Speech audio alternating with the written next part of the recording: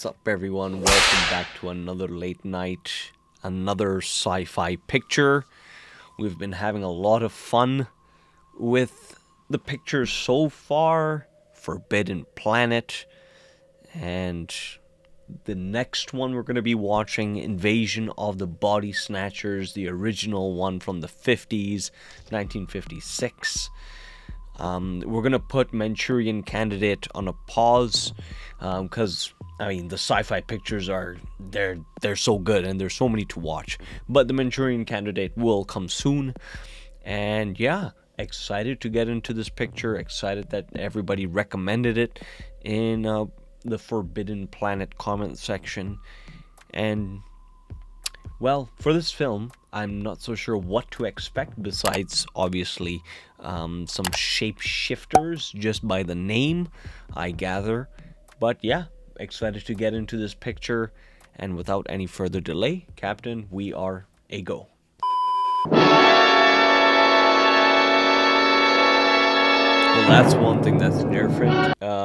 Forbidden Planet filmed it in CinemaScope. This is Super Scope. I'm not entirely sure of the difference, but I can count on you guys to inform me. I'm a doctor, too. I am not insane. I am not insane. Now, suppose we just sit down over here, Dr. Bennell. Well, he's a doctor, so his reputation must precede him at this point. How could they take him for a mental patient? Something evil had taken possession of the town. These two. What a great contrast. You see this doctor coming into this small town, his narration, something evil takes over the small town, and it's brilliant starting out that way, with a medical hospital. Are you still interested? My interest in married women is strictly professional, or yours would have been a lost cause long ago. Oh, quick-witted doctor as well. And I assume Becky, whoever Becky is a love interest. And Bill Bittner's taking his secretary to lunch. And speaking of lunch, will you tell whoever that is that I'm out having mine? Such a small town, the doc knows everyone, and nobody's here for their appointment when he's here. So something fishy is going on. Is he Uncle Ira, or isn't he Uncle Ira? Of course he is. I told Wilma that, but it was no use. It's almost like he's finding it slightly hysterical, whatever is going on. And there is a slight bit of disbelief, if you will, because he's just fresh back.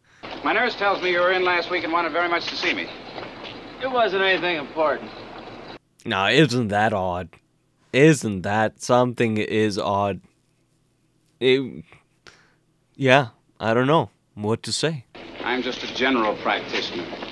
Love is handled by the specialists. Well, hopeless romantic. And a very good line so far. I'm a general practitioner. Love is for the specialists. don't let her get me. Nobody's gonna get you, Jimmy.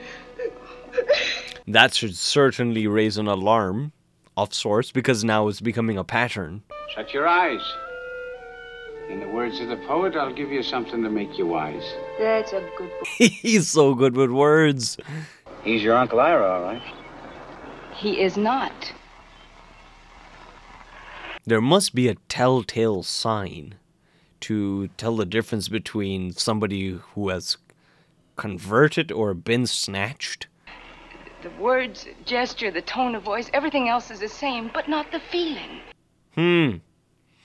Well, it's incredible that whatever these snatchers are doing, it can inherit all the memories, but there's no emotion. Even these days, it isn't as easy to go crazy as you might think. But you don't have to be losing your mind to need psychiatric help. This conversation almost echoes the very beginning of the film, where he is almost considered, or can ask the question, am I going crazy? Because he pretty much looks it at the beginning of the film. Obviously, the boy's mother was his mother. I'd seen her. And Uncle Ira was Uncle Ira. There was no doubt of that after I talked to him. Well, Uncle Ira is smiling, so, I mean, to her point, it's all the pretense of, it's could be emotion, it could not. And I know a bank where the wild thyme grows. You haven't changed a bit. Hey, That's an interesting line within the context of the film. You have not changed a bit. How would you know if somebody has changed but by testing their emotions? Evidently contagious. An epidemic mass hysteria. In 2 weeks, it spread all over town. Contagious, an epidemic. Hopefully nobody catches it or it spreads. What happened to the crowd tonight? I don't know. It's been this way for 2 or 3 weeks now. Well, 2 or 3 weeks. So timeline sort of works out the same with the fruit stall. Everything it's empty. better hold those drinks. Emergency. Well, at least they called before we ordered dinner. There goes his business. And 2 dry, very dry martinis. Well, if you're not sick, who is? Nobody. Well, then why did you drag me away from my dinner? You won't believe it, Miles, until you see it. You won't believe it until you see it yourself. I mean, it's... Each line is leading up to this thrilling reveal. A body. Murder. Wait, this could either be murder, it could be... I don't know, self-defense? Who is this? Is this the alien? There's all the features, but no details, no character, no lines. It's no dead man. That's a John Doe description. This sounds crazy, but if I should do an autopsy, I think I'd find every organ in perfect condition. Oh, wouldn't it be interesting if he had no fingerprints? He's a blank. Waiting for the final finished face to be stamped onto it. But whose face? They're so calm with a body with no ID just laying on top of the pool table. Jack's 5'10" and weighs 140 pounds. Teddy, will you stop talking nonsense? Okay, so by her assumption, it's going to replicate him, or it is replicating him. Nothing happens by morning. Call the police.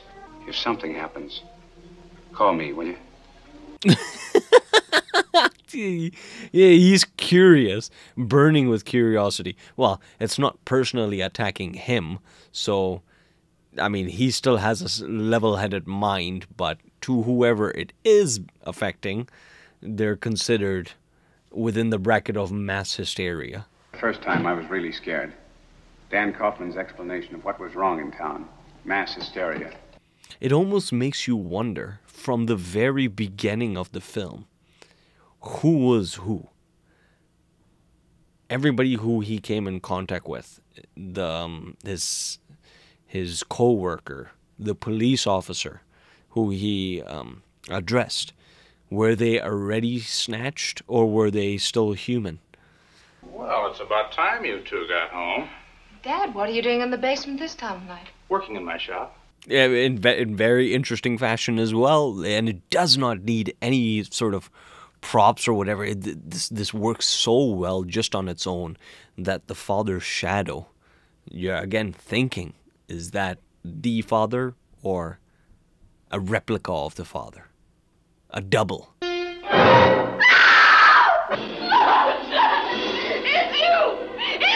Well, isn't that effective? The body got the same cut. It's you. It's you. Miles, what about Becky? Do you think she's all right? Oh, see when it personally affects him, he goes. He's thinking, wait, is the father the father? Whoa. Who is that? Is that Becky? That's Becky's body double. Yeah, but how are these bodies just showing up at such specific houses? I want to see one of these bodies. All right. Now, you're going to bed, and you're staying with her. Put on your clothes. We'll go to Jack's first. Okay, so by process of elimination, we'll assume since it was Becky's body, the father is already converted. I heard lots of things Teddy said, and none of them made any sense. All right, now hold on to it, pal. I was here too. The question is going to come up. Why didn't you report this? The body that we saw here bore an uncomfortable resemblance to Jack.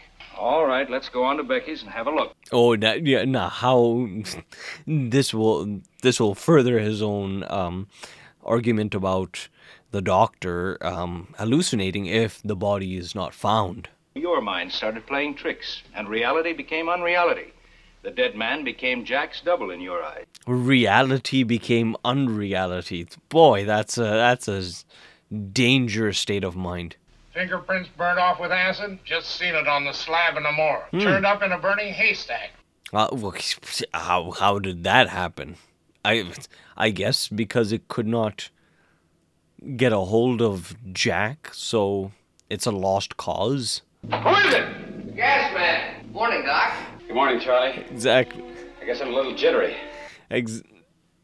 Yeah, everybody's now jittery. Everything could be suspenseful because you have no idea who you're coming in contact with. She was worried about you. All right. She's at my house. At your house? Why? Well, it's a long story, but she'll tell you all about it. Now everything with her is fine. It's strange. Suddenly they deny any help.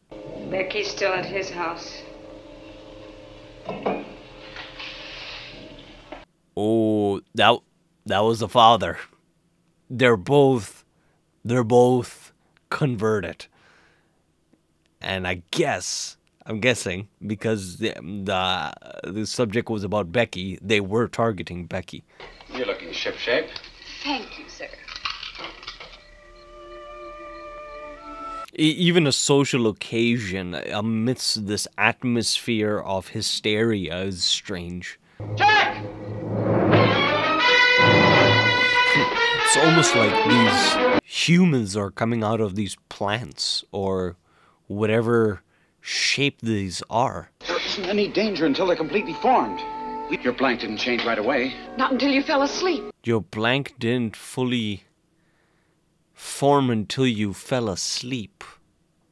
Okay, so the original body has to fall asleep before these duplicates, gain everything. It's too late to call Danny, too.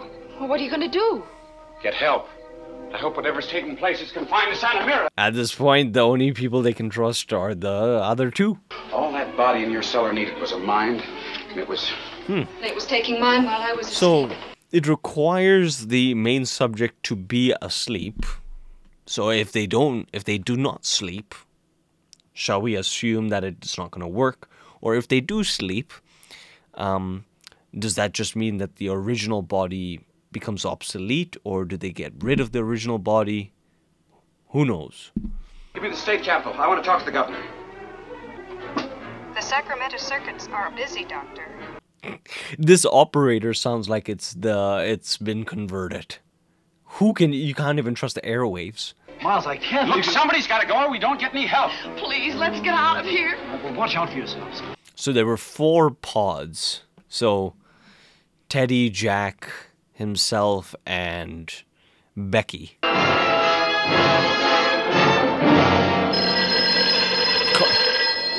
Well, he stabbed himself. Just looks cathartic. Circuits is still busy. Well, tell her to keep trying. Also try San Francisco and Washington. Yeah, but who knows whether the steak even kills this thing. Listen, will you give me a couple of gallons fast? I'm in a hurry. Sure. Martha! Doc's in a hurry. Get the windshield. This film is fantastic. It's a runaway sci-fi paranoia film. There's been an accident. Funny, we haven't heard about it. Well, it just happened. See, even the gas station attendants look strange. Oh boy. How did the gas station... Well, okay, so the gas station, whatever these things are, they have the stock of these pods, I would guess. You place the pods in... So you would place the pods in the vicinity of who you wanted to replicate, and then you just hope they go to sleep. Maybe I'd better take it. Oh, Why gosh. don't you go in, Miles? We've been waiting for you. Oh, we've been waiting for you. Oh. So again, they're waiting for Sally to sleep, and all these... Oh, man. This is fantastic. They were all running after him like zombies. Units designated as roadblocks. This thing also controls the police. It is urgent. These 2 persons must be detained. Wow, you're almost gridlocked. I guess it's, one pod goes to another, 2 become 4, and it multiplies very quickly. So pretty much this whole small town will be part of, I would guess, a zombie town by the end of it.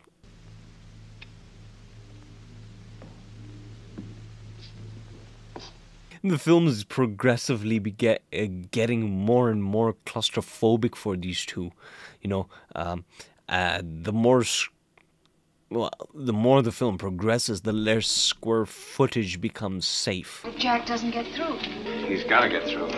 Here, now take 2 of these. I'll help you to stay awake. Now, why would they need to stay awake if there's no pods next to them? We can't close our eyes all night. We may wake up changed. Something Well, I would guess they just can't fall asleep in such a case if a pod comes or if somebody finds them. Only when we have to fight to stay human do we realize how precious it is to us. When it comes to the worst case scenarios, it really shows you are human just by the way you react. Whoa, something is so odd about this. How's it like suddenly everybody's congregating? This is fantastic. They're all zombies. Grimaldi. Pixley. So he was right. There was a plant. Malignant disease spreading through the whole country. That's all for today. Be ready again tomorrow. Well, again, the process of multiplication. Each one takes a pod. They go to someone who has not been converted, and they slowly convert everyone. The whole town's been taken over by the pods. Not quite. There's still you and Becky. It would have been so much easier if you'd gone to sleep. Oh, gosh. That was rather naive of him to do that, to open the door to Jack. Sooner or later, you'll have to go to sleep. I'll wait for you in the hall. It almost seems inevitable to the point where they can be diplomatic and don't have to exert any violence to these people. Tomorrow, will I feel the same? Wow. No more? Wow. Then you have no feelings. I guess that's the sacrifice for a problemless, simple life. Without them, life's so simple, believe me. I don't want any part of it. You're forgetting something, Miles. What's that? You have no choice. You have no choice. He has no choice because he has to sleep. He has to sleep. That didn't even sound threatening coming from the doctor. You are, at this point, you are your worst enemy because naturally you need sleep. I might get 1 or even 2, but I couldn't possibly get 3 of them. You're forgetting something, darling. Me. Okay, there you go. It's teamwork. It's teamwork. She's as invested in getting out of this as he is. Go over by the desk. Now, how can they mask themselves from being not a double, being original people with emotion? You would just not show emotion, but imagine how hard that would be.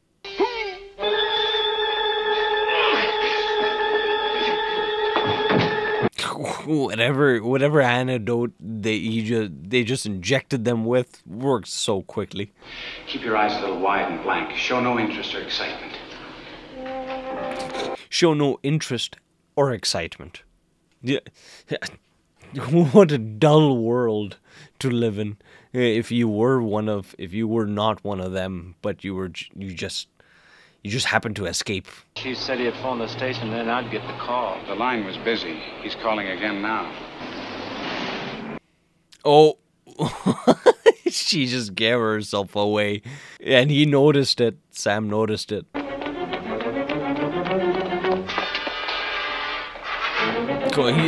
This guy, they're probably going to sound the whole town. Imagine all the police running after them.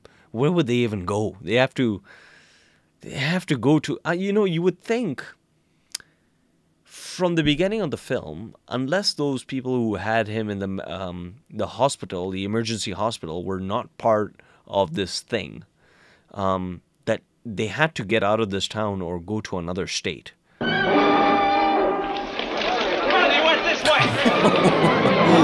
It's not only the police, it's the entire town. It's the town running after you. Such a brilliant film. They don't even need to be zombies. It's just humans. I would guess the last time...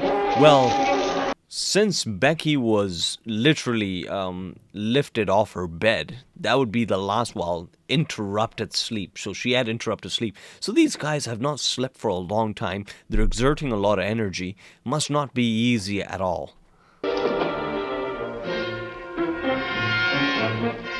Oh, that is chancing it right there. Hiding underneath the planks when the entire town is coming after you. That's a chance.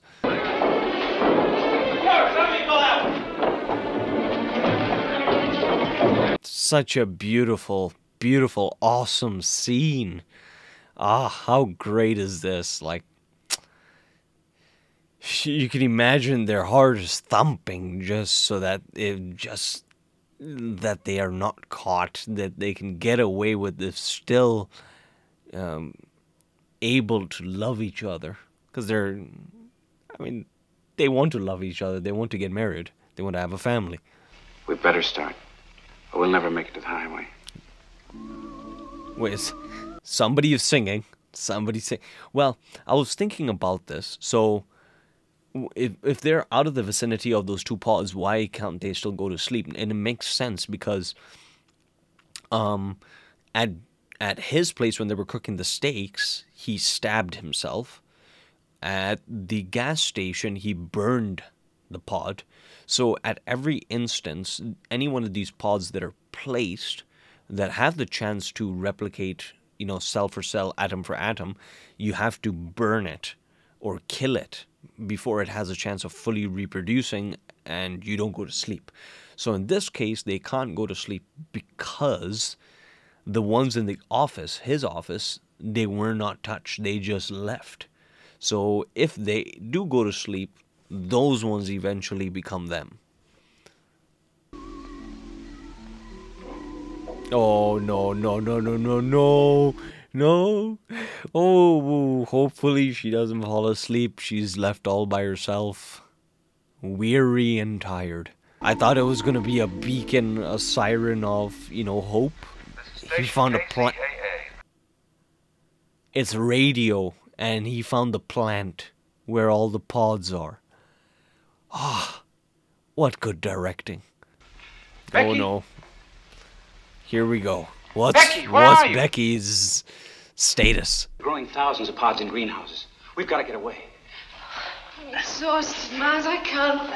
Oh boy, how can he be sure? How can he be sure? How can he test her? Uh-oh. Oh no. Oh, she didn't reciprocate back with love. There was no love in the kiss. She fell asleep. Stop acting like a fool, Maz, and accept us. Never. He's in here! Oh boy. See, there was no physical, no alteration. This film is very interesting. It's interesting. My only hope was to get away from Santa Mira, to get to the highway, to warn the others of what was happening. Just a moment of sleep was the death of Becky. Wow. Come on, we gotta get away. Let him go. They'll never believe him. They'll never believe him. Okay. Sort of now it's going towards the beginning of the film.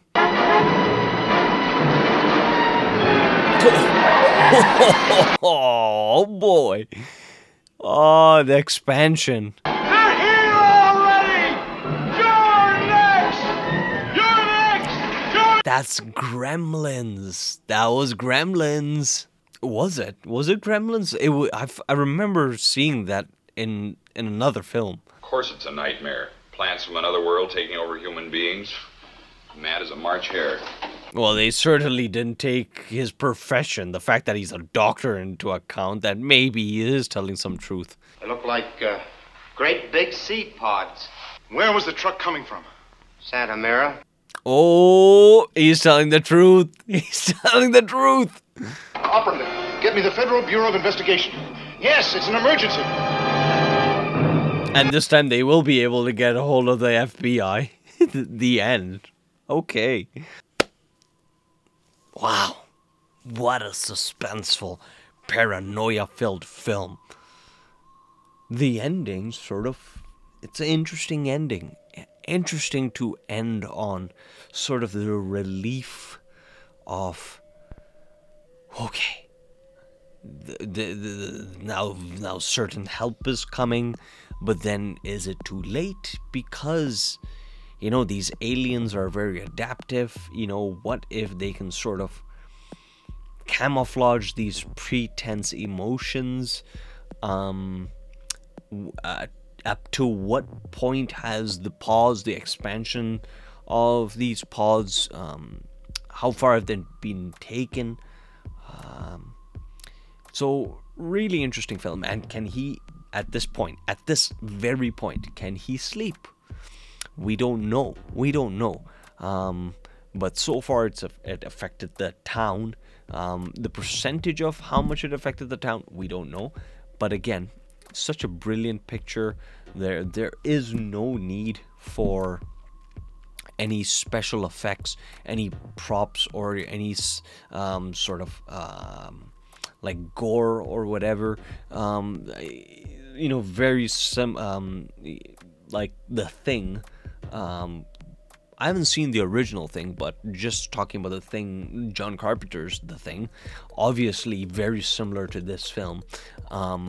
The aliens happen to be extremely violent, and there's so much prosthetics in the film, and so on and so forth.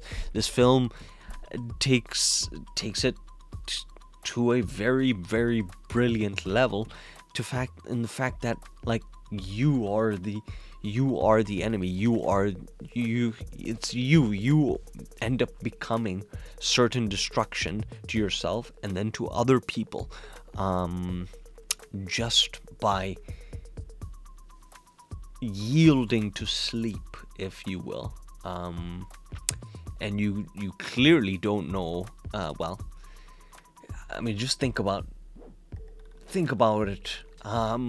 Like, at some points, do you have family members? Do you have friends that don't necessarily show emotion? If you just so happen to meet someone and they don't show emotion, could they be the thing? Could they not be the thing? And they could have planted a pod. And the next thing you do is you wake up and you're it. You are it. You're part of them. You're one of them. The picture works. The plot really drives this film. Nothing else but the plot. The really good acting. The fact that it's just a small town, very contained town that becomes smaller and smaller and more claustrophobic as the film keeps going on. The music, just had the right presence. It wasn't overbearing, but at the same point and time, it was just enough to move things forward. And this alien thing, you don't see, besides the pod, you don't really see it. You never saw it attack anyone, and it replicated even kids. So this thing could really have, it is an epidemic, a disease that really infects very quickly. And as you would assume, it would be very hard to sort of test other people, because you would have to elicit a certain emotion out of people, out of someone. The dog just so happened to be, a coincidence, if you will, that Becky just yelped from her human nature, from her, empathy or sympathy for a living creature. And think about if the entire world or this small town or wherever you are was completely void of that, and then what the ultimate purpose of this alien life form is. It's fascinating. And to think that there is a remake, this film has the potential to go another hour, really, but it's so tight, it's so quick, it's so full. I don't know how else to describe it. It gets to the point so quickly, and that's it. It's a great picture. Great picture. I'm going on and on. But if I missed anything, if I got anything wrong, I can count on you guys to correct me. I did speak quite a bit, so do forgive me if I'm yapping. But yeah, really interesting recommendations. I really thank you. And yeah, until the next picture, until the next fascinating picture. I think a lot of the comments were talking about them or the thing or one of those pictures, but I'm really excited to get to the Manchurian Candidate. I've never seen Frank Sinatra in a picture, and I know he's in it, so really excited to get into that one. And a lot more films within the 50s, 60s, 40s, 30s. They're great decades and great filmmaking. Yeah, but until then, always remain vigilant, and just look out, and stay hard, you know? Like David Goggins says, stay hard, and just keep going. Take care, guys. What's up, you cinephiles? Thank you very much for making it to the very end. Me and Big Willie don't take that for granted. We really appreciate you. Now, if you would like to show your support to us, you know what you can do up here. You can smash that button, really just smash it. And you know, if you would like to check out some more content, they're all curated by days up over here and playlists. So, you know what? We hope you're having a great day. Don't crumble and just continue to smile and be a good bastion of cinema.